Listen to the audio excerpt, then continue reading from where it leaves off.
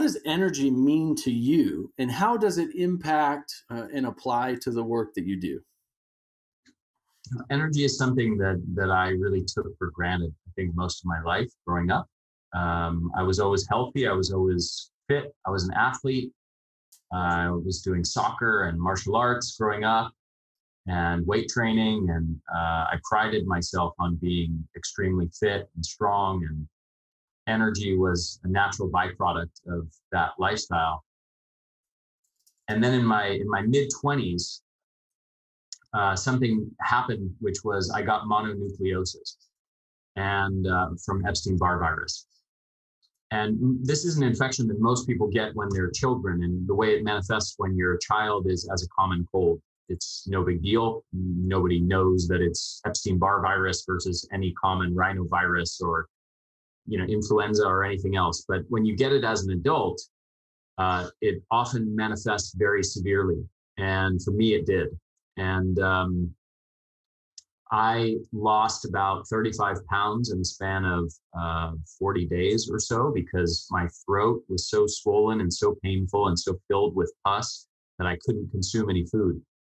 And then after finally recovering from that, from severe fatigue and losing tons of weight and basically being debilitated, I was still pretty debilitated for several months after that, with severe chronic fatigue. And that experience was the catalyst for me developing an interest in energy. And the reason why is because I realized that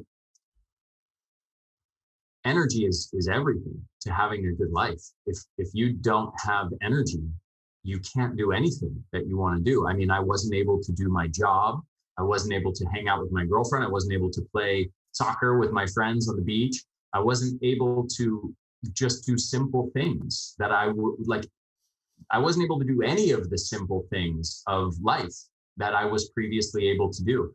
And fatigue, severe fatigue, strips that away from you.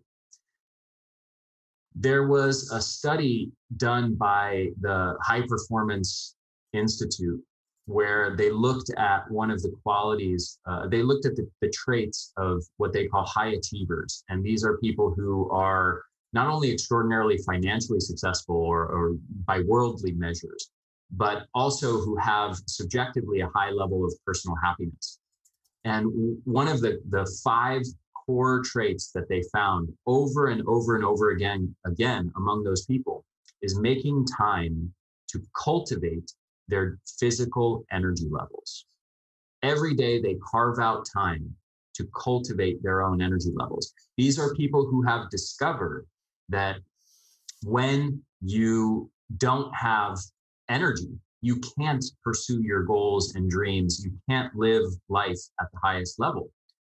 And conversely, on the other end of the spectrum, we have people with chronic fatigue, like what I had, where your whole life is just, you just watch as your life is stripped away from you. All of the things that you love doing and all of your dreams and goals and your ability to work towards them, and even do simple things like just get on the ground and play with your children or your grandchildren. All of those things are stripped away from you. And all of a sudden you're on the couch watching your life go by. And these are the 2 extremes of energy. One is chronic debilitating fatigue, where you can't really live your life anymore. And the other end is, the highest, most successful people, most productive and successful and happiest people among us, who are extremely energetic because they know the importance of cultivating their daily energy levels. And there's a whole huge range of people that are somewhere in the middle of that spectrum, with mild to moderate fatigue, not severely debilitating, but having some degree of fatigue. And the problem in the modern world, the modern Western world, is it's been normalized. It's so common that we all accept it as normal. We all accept that it's normal to wake up groggy, to be smashing our alarm clock, the snooze button, trying to get more, a little bit more sleep because we're too tired to get ourselves out of bed. Then we're groggy and and we can't think clearly. And then we need to get our caffeine so our brain turns on so we can begin to function. And, we hit a wall in the afternoon, and we, try to struggle through the day with not enough energy, feeling sleepy, feeling tired, feeling easily fatigued. And most people don't realize that is stripping, it's stripping a big piece of their potential to live a good life, to do what they want in their career, in their relationships, in every aspect of their life. It's stripping that away from them. Wait, so you're saying that that's not that what most people experience today, what you just described, is waking up tired and groggy and hit that wall in the afternoon and, aren't excited and joyful and energetic all day long and feeling great.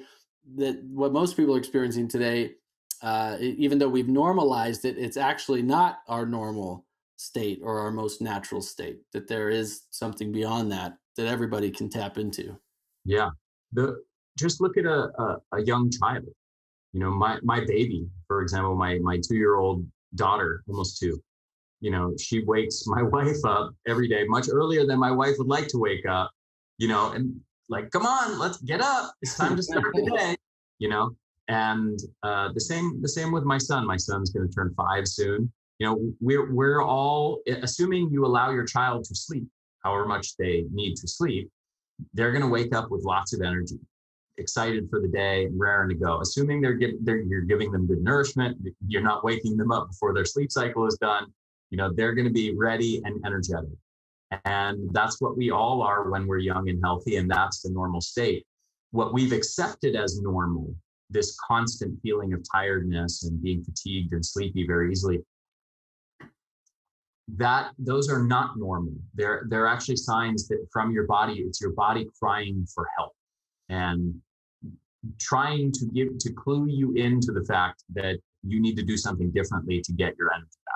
So you're saying those aren't just signs of aging. I can hear people tuning in and go, well, I'm 40 or I'm 50 or I'm 60, I'm 70. I'm aging. As part of aging, you slow down, you get tired, you get weak, you have disease, you don't feel great.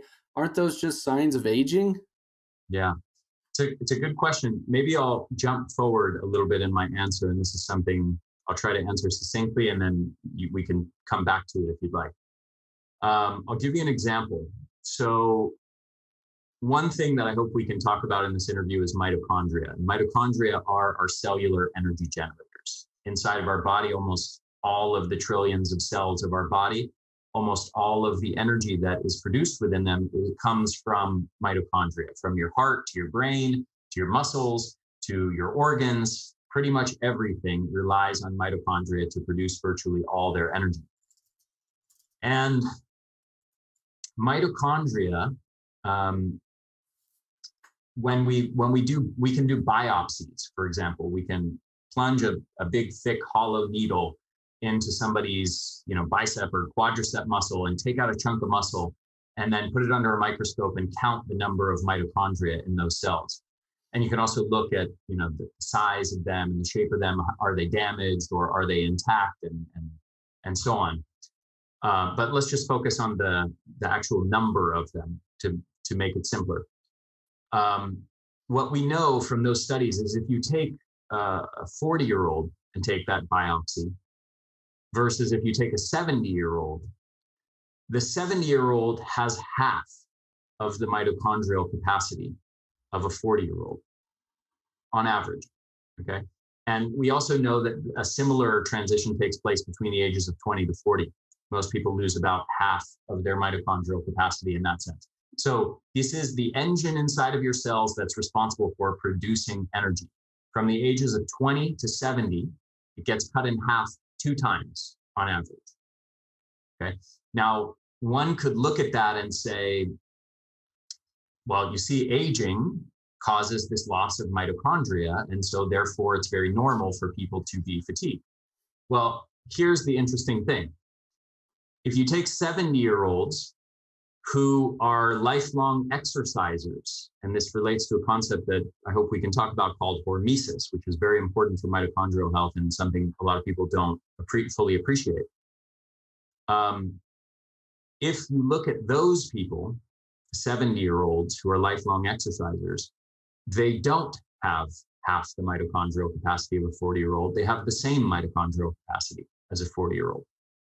So what that means is that thing that you detected originally, this loss of roughly 10% of mitochondrial capacity with each decade of life, is that quote unquote a product of aging or a product of lifestyle? And it is, based on that, very clearly a product of lifestyle habits, not a product of aging. This is not something that has to happen with age. It's something that commonly occurs given the modern Western lifestyle.